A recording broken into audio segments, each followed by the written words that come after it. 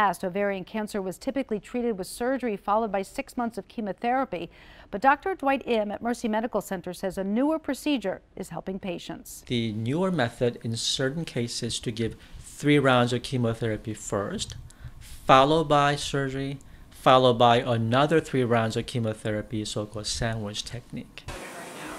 With this newer method, Dr. Im says patients are less sick going into surgery, and the chemotherapy helps shrink the size of the tumor.